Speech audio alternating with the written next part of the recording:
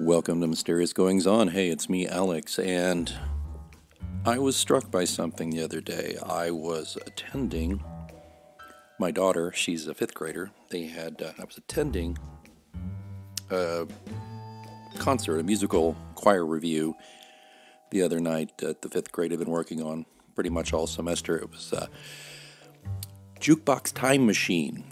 And of course, I'm always thinking Hot Tub Time Machine, but it was Jukebox Time Machine. And what it was a magic jukebox where they put in a quarter and they could go to various eras, of music. And then they would play music from that era. Of course, I was very attuned to, my daughter was dressed like for the 80s section, and she had a speaking part towards the end. And I think the 80s, they did Journey's Don't Stop Believin', which, is actually a very prescient thing right now, that sentiment of don't stop believing. But they went all the way back to the 20s as well, the Roaring 20s, which came on the heels of the worst pandemic the world had ever known, the Spanish flu pandemic, which I don't know if you know, but a lot of people don't know, started not in Spain, but in Kansas. And it killed so many people worldwide. Just the most epic modern, it's 100 years ago, but it's the most epic modern pandemic we've known, perhaps, until now. So here I am talking to you, and I'm going to just straight up tell you, this is not some really highly structured episode, but I wanted to just communicate a few things to you about where we find ourselves and what I think about it. If nothing else, perhaps this will entertain you, or certainly won't take your mind off of the impending pandemic and health crisis that the entire world is now facing. But I'm hoping to shed a little light, also some information, and don't want it to be a total downer, so I'm going to work on not doing that. But I wanted to tell you a few things about that sentiment, starting with this. After that wonderful show, that review, about 30-minute review with different music from different eras, the 20s, 30s, 40s, 50s, all the way up to now. I was sitting in a auditorium. Well, it's basically a gym that has a stage, whatever they call those these days, a multi-purpose stage area with probably a couple of hundred parents and family of the kids. Yeah, my neighbors sitting right next to us, in and around us, my daughter's best friend's parents. And I was in the middle of the show, and I was having a good time. It was fun.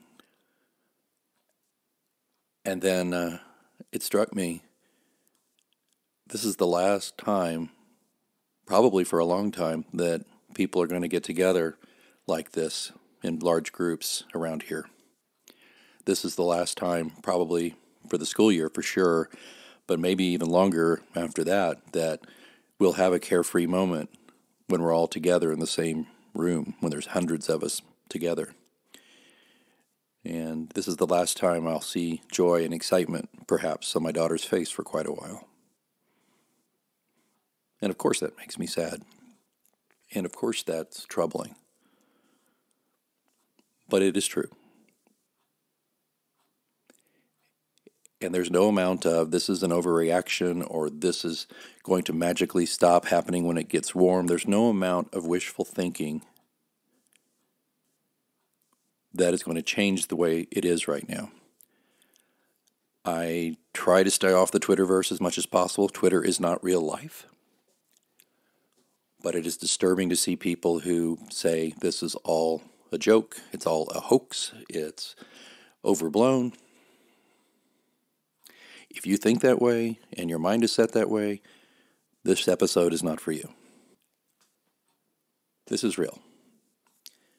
As someone who has documented brushes with severe health problems in the past few years, I can tell you I take this very seriously.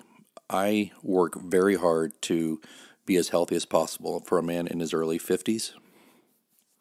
I struggle to make sure I am not in any way immunocompromised. I'm trying to stay healthy. You know that if you're a frequent listener, the gym is my constant destination 3 to 5 times a week, and then I'm hiking in the woods when I can, well, I won't be going to the gym anytime soon. I've just decided the gym is still open. They are doing their best to keep it clean and safe, but I don't think that gyms, even the cleanest gym, is a good option right now, at least not for me.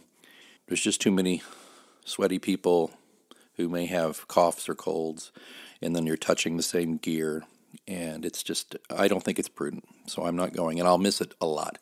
Fortunately, I do have, it's a kickboxing gym, but I do have a heavy bag hanging outside and my little patio under the, not the eave, but under the deck, so I can go out there and I can work out anytime I want to my heart's content, and I will. I'm not going to give up working out, and then I will definitely continue to hike, alone probably, unless my kid and my wife want to go, but I'll hike over to my favorite wooded area and walk the trails, staying away from people and just trying to catch a little fresh air and bathe in the forest a little.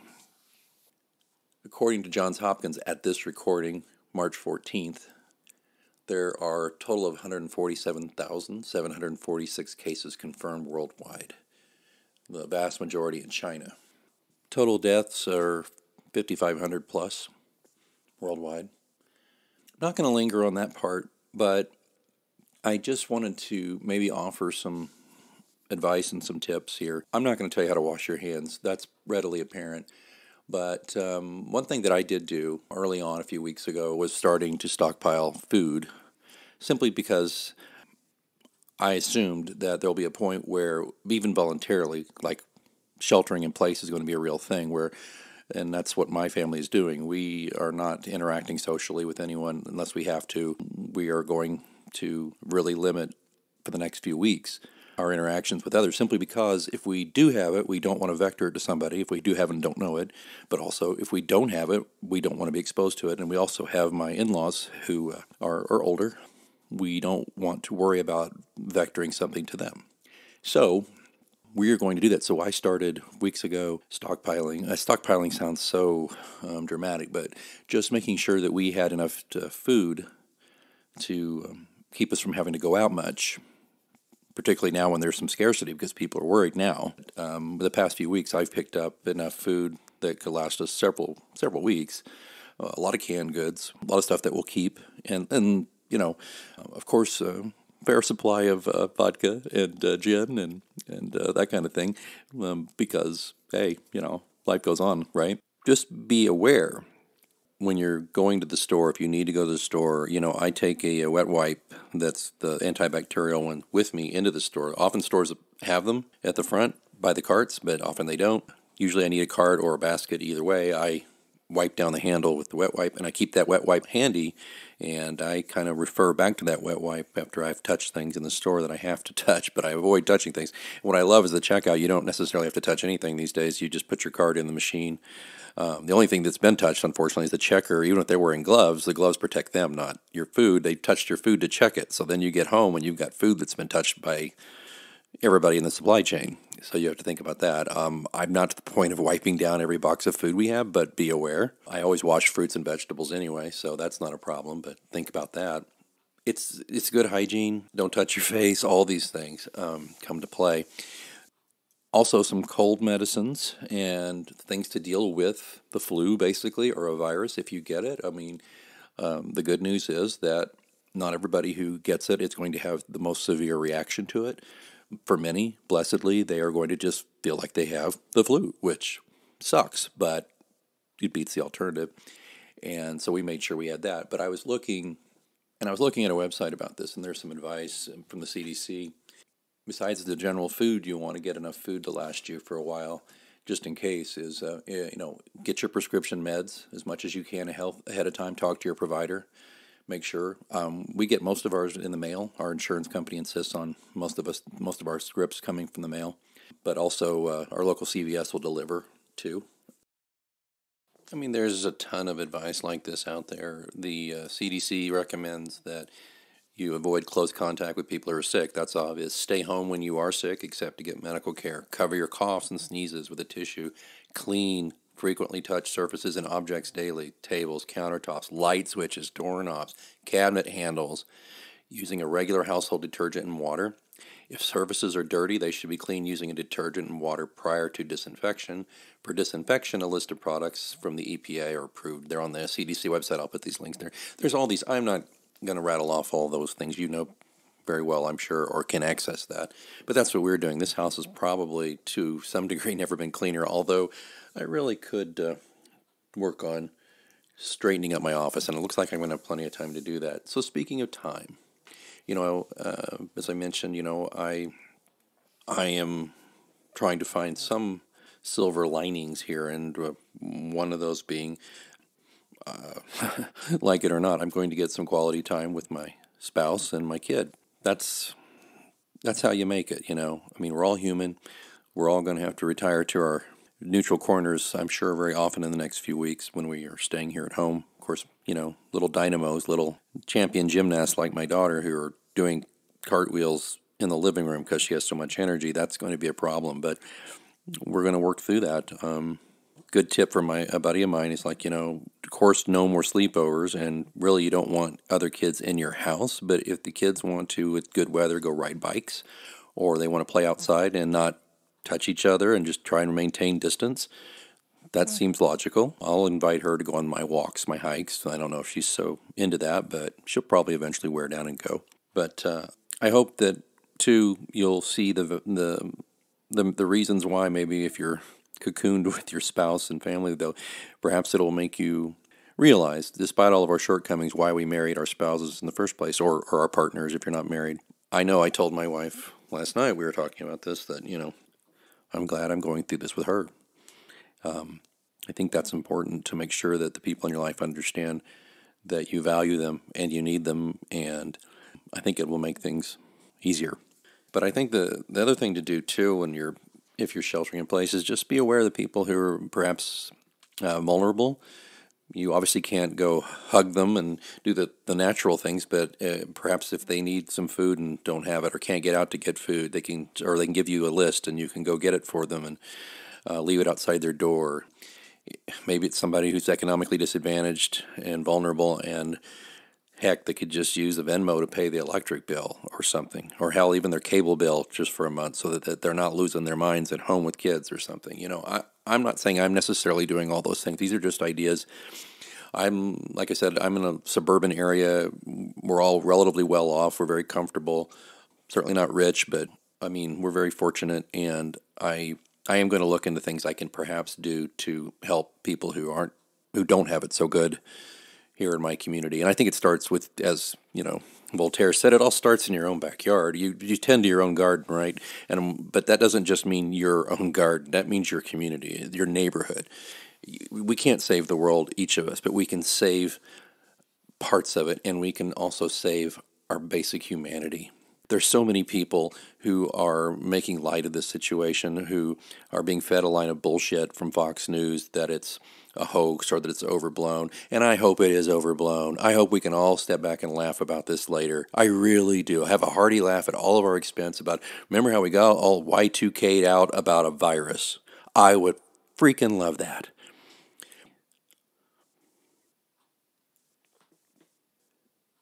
So, a couple of things too, silver linings for me. I'm just madly grasping for them, right? My work is virtual, and my wife, fortunately, her company is very good about that. So we can work virtually most of the time.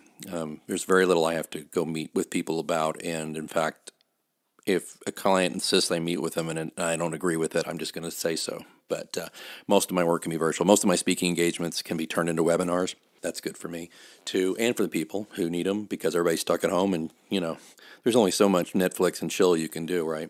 So working is probably a good idea, and maybe just attending a webinar on something you don't know about. So there's that. But other things, I'm looking forward to spending time with John Pilot and Taters Malley and Simon and Kate and the whole gang.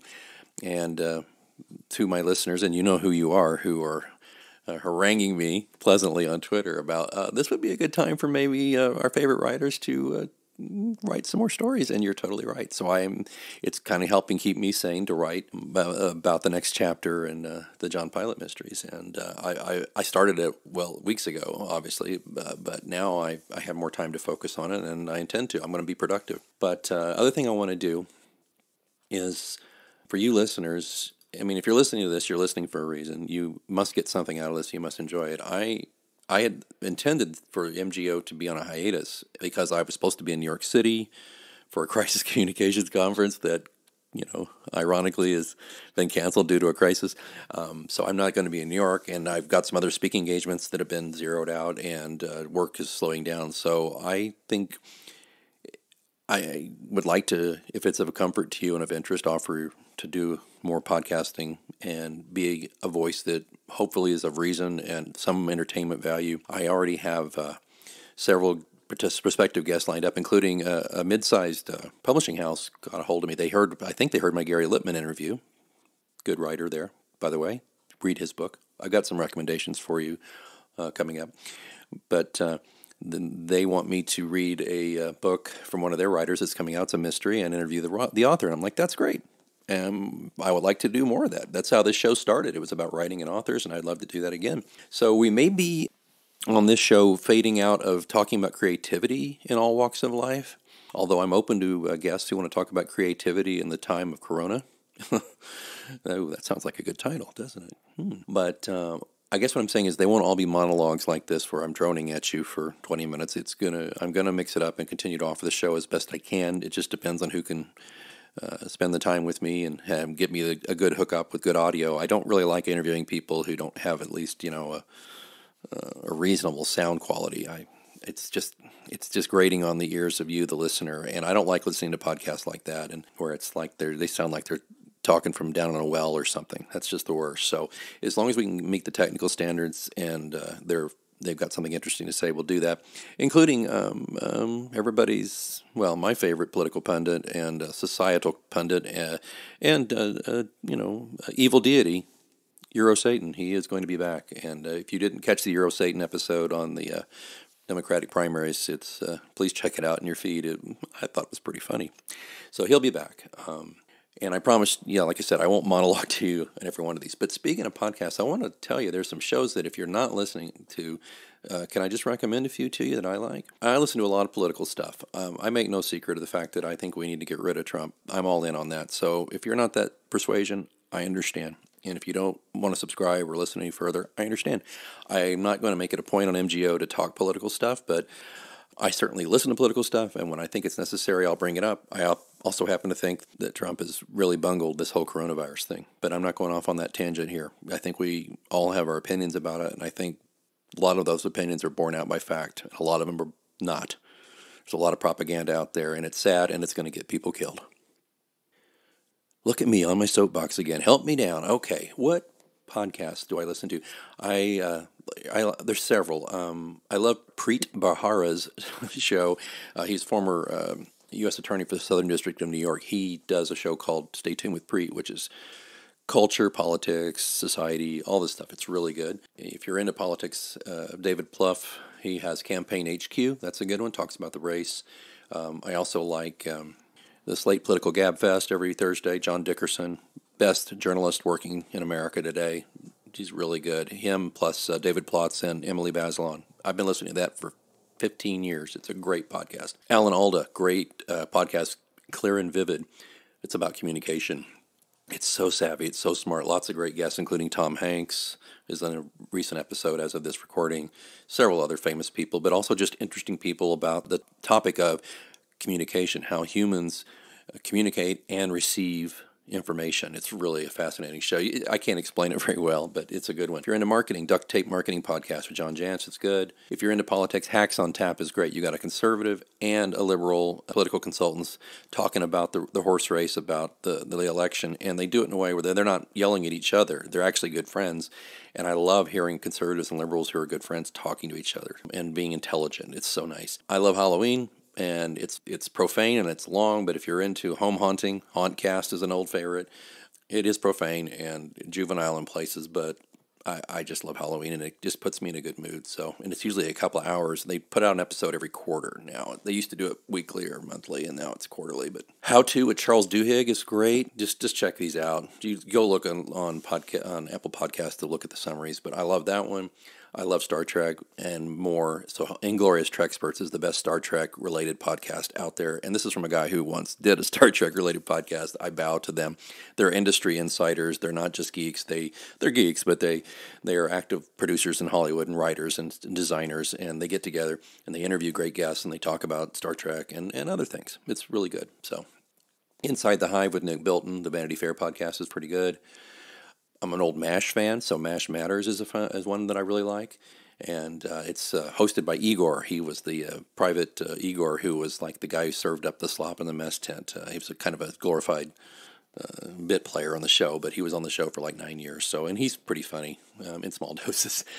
I love Quinn Cummings Gives Bad Advice. Actually, she gives pretty good advice, but it's a fun little show she does where the former child actress, I don't know if you remember that, but I'm old. I remember her when she was a child actress, and now she's all grown up and a great writer, and it's just a really entertaining show, and people send in questions, and she answers them, and she says it's bad advice, and you get what you pay for, it's free and all that, but it's really good stuff. So I really like that. I like the Al Franken podcast every Sunday. What I love to do, I get up on a Sunday morning, download that show, have my breakfast, and then I walk to the woods and I listen to the Al Franken podcast. It's usually about an hour. That takes care of my walk to the woods and back, and I learn something. He has great guests, and there's politics, and there's stuff you need to know. It's really good. The 4:30 movie.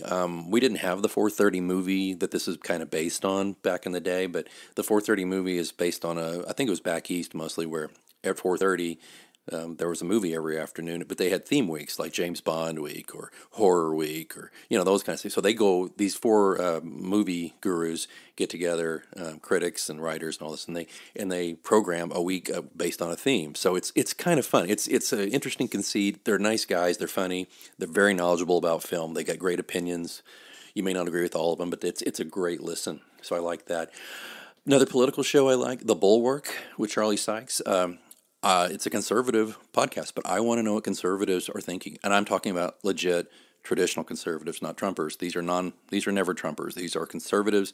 These are honorable people who love America, but they have a different perspective. And I think it's important we listen to different perspectives. And he has guests that are conservative, and he has guests that are liberal, and it's just very well done. Charlie Sykes. So there. Speaking of The Gist with Mike Pesca, Mike is probably the best wordsmith in the potosphere. I love his show. It's 5 days a week. The Gist, and I mean it's politics, it's pop culture, it's everything. It's a great show. I don't agree with everything he says, but I respect how he says it. How about that? So those are some good ones. You can, by the way, if you're like me and you love Bob Dylan's Theme Time Radio Hour, you can still get that. And there's all the episodes are available as a podcast now. And man, that show, I listen to that show all the time. It cheers me up. Bob's selection, it's a theme every episode, like coffee or jail or school or fathers or mothers or divorce or love or sex. And then there's all this music from all the way back in the 20s all the way to today, or until they stopped making the show. So all the way till the middle of the last decade, I guess. And they're just great theme shows and worth listening to. Good local podcast I like, Trading Fours. Jamie Green interviews musicians, and I mean, this is just more than your standard. So, hey man, what are you playing? It's really about the music and about their lives, and I really recommend Trading Fours. So that's a really good one. There's others. Words Matter podcast is great. The Ticket. There's just a ton, but those are the ones that I listen to the most these days, I think. Did I mention Conan O'Brien Needs a Friend? Man, when you need a laugh, that's a great one. Great interviews and funny. And sometimes too, when I just don't want to deal with anything from nowadays, I'll listen to old episodes of CBS Radio Mystery Theater on the Old Time Radio channel. There's just some great stuff there. So there's a lot of distraction that can be found in the potosphere. So I listen to those when I am cleaning house, when I am running or working out or walking, or I listen to podcasts constantly. I consume so much of it, and I recommend that to you to help keep you enlightened, entertained, and maybe encouraged, depending on who you listen to as we go through this.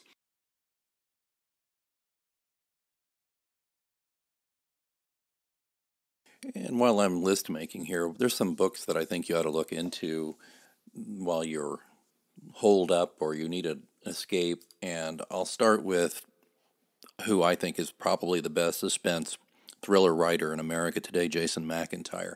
He has a new one out called Boot Black Lane. It's a brand new novella, easy to download on Amazon. Jason's got so many other great books. His Dovetail Cove series is fantastic. So check out Jason McIntyre. That's M-C-I. Wait a minute. Yeah, Jason, M-C-I-N-T-Y-R-E. Oh, Jason, forgive me.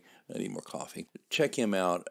While I'm at it, Eden Bailey writes great suspense and mystery and some really good erotic stuff, too. I think you start, if you're into suspense and mystery, with Stranger at Sunset. I just love Eden's work on that book. But her erotica, Spring into Summer, Fall into Winter, those are among the best erotica I've ever read. And by the way, these have both been guests on the show. My buddy, another guest a couple of times, Michelle Stenson-Ross, Revenge of the Siren Song. If you want to get historically accurate pirate stuff going on with a female lead, try Revenge of the Siren Song. Also, she is doing a Patreon, which we mentioned in her episode. Just go back to her episode for more information on that, where she's doing new chapters for her patrons. So that would be a neat thing to look forward to, especially when you're stuck at home. And by the way, I've been asked by a couple of people if I'd do that. Now that I might have more time on my hands, that's something. I don't know if I'd Patreon it. I might just put out some stuff here and there. I am considering reading some draft work of the new novel here on this show, though. So if you're interested in that, give me a thumbs up somehow. Let me know that's cool to you. Another author to look into, who was a guest on the show, Gary Lippman, Set the Controls for the Heart of Sharon Tate. That book is doing really well, and I've got that in my queue to read. Some other stuff I've read recently, or I'm reading right now, Washington's End, The Final Years and Forgotten Struggle by Jonathan Horn. Check that one out. There's another Jason McIntyre book out, Kill the Lights. It's a fiction anthology, so it's like short stories. You can just kind of dig into those. I really like The Death of Expertise by Tom Nichols. That's nonfiction, just like the Washington book, of course, is nonfiction. But The Death of Expertise, no matter what your political stripe, and it was written by a conservative, but no what your political stripe, the book just talks about how America's pretty dumbed down. And here we are in a situation now where experts are frequently being denied and being mocked and not listened to our peril. So that's a great book, The Death of Expertise by Tom Nichols. There are just a lot of books out there that I would recommend you read. Of course, I know of another author, if you are looking to kind of catch up, that'd be me. I would be honored if you would read Pilot's Cross, or Pilot's Key, or Pilot's Ghost, or Pilot's Blood, or Pilot 7, which is a book of 7 short stories in the Pilot universe that is probably my most acclaimed book ever. And then there's Pilot's Rose and the new novella, Pilot's Shadow. So there's a lot of piloting going on there. If you're interested in that, you know where to find that. It's on Amazon.com under J. Alexander Greenwood, or just put Pilate, Pilate apostrophe S. If you leave out the apostrophe, you're going to get exercise books, Pilates. Just look for the Pilots series there. There's a weird hiccup on the site right now on the page that has the entire series. They've left off one of the books. I don't know why. I'm trying to fix that, but by the time you hear this, that could be fixed. But they left Pilot's Rose, which is the last book, off of the list for some reason, but I'll get it fixed. So there's all of my books. And of course, don't forget the Western. If you want a good, historically accurate, sort of dense but fun, action-packed Western, Big Cabin and Dispatches from the West. It's not just that book and more. It's kind of a love letter to my grandpa, my late grandfather. It's a book I had to help finish. I got the manuscript I'd had the manuscript for a long time, and then I found it again 18 years, or at the time 16 years after he'd passed away, and there was pieces missing, so I had to fill in the blanks, and then I put it into a book with one of his pulp magazine short stories, and then I recap some of his letters and his poems, and it's just a great. If I say so myself, I say it because it's his work, and I love him, and I think you might just enjoy that yourself. So those are some books. If I left anybody out, don't worry. I'll be mentioning things to read every episode from here on out, and I'm just so looking forward to that. And of course, you know what? I also want to know what you're reading. So if you have suggestions, go to mgopod.com, and there's a contact sheet, right? And you can just email me through the contact sheet, or just go to the John Pilot Mysteries Facebook page. I tend to be a little more active on there. I've been a little quiet on Facebook lately, but I guess I'll have plenty of time to work on that kind of thing coming up. So, but let me know what you're reading. I'd love to know. And of course, if you're reading my books, rating and reviewing them on Amazon helps me sell more and encourages me to keep writing. So your ratings and reviews matter. And if you've bought the ebooks but not the paperbacks, buy the paperbacks, and vice versa, okay? I mean, we got to keep this train rolling. We've got to keep the economy rolling, right? So anyway, support your favorite writers. Please buy their work in every format. I know I've thrown a lot at you on this one. We'll go from there. And I'll try and do some readings, like I said. So I can't sugarcoat it. This is a downer. This is a bad situation we're in. But, this is what I tell my crisis communications clients, there's oftentimes there's very little we can do about a crisis, but the one thing we can affect, one thing we can have some control over is how we react to it, how we respond to it. Now, the keys to crisis communication start with planning. You should have a plan. And I've been telling people for weeks on my other podcast, I didn't mention PR After Hours, my PR podcast. Check that one out, please. But I've been haranguing my listeners about, you have time. This virus is coming. You have time. You have the luxury of planning time right now. Do it. If you haven't planned for your company, you need to know continuity. You need to know supply chain. You need to know how you're going to communicate it. Do it. You have that. And you still have that luxury now. It's bad now, but it's going to get worse. And I tell people to plan. So planning is number one, but how you respond to a crisis is the other. I say if you respond with sanity, with calm as much as possible, without freaking out, but also with love. Humans are volatile creatures. Humans would rather believe everything's going to magically go away. And you know what? Donald Trump said that, it's just going to disappear in April or something. Because a lot of viruses do die off around April or May. And that's great. I'd love it. Oh my God, I would love it. But you can't bank on that. You cannot bank on that happening. If you're banking on it just going away and you've done no planning and no prep and you are not responding properly, you may very well reap the whirlwind. So I'll stop haranguing you about it other than to say, I take this seriously. I think you should too. We're all in this together. I am so grateful to all of you wonderful listeners who take the time to hear my thoughts.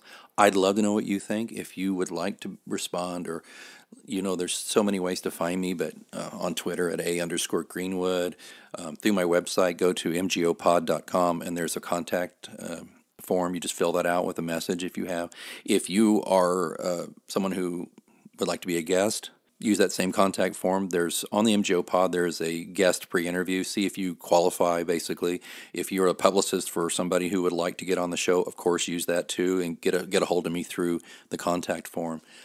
I just hope that it's not too Pollyannish for me just to say that someday we're all going to be plugging a nickel into the jukebox time machine, and we're going to look back at 2020 and the music and the mood. And I hope we can look back and say, we made it, we did the best we could, and we learned something from it.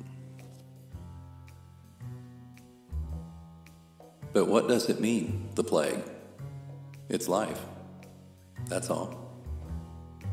Albert Camus, The Plague. Until next time. Don't stop believing. Wash your hands and keep reading.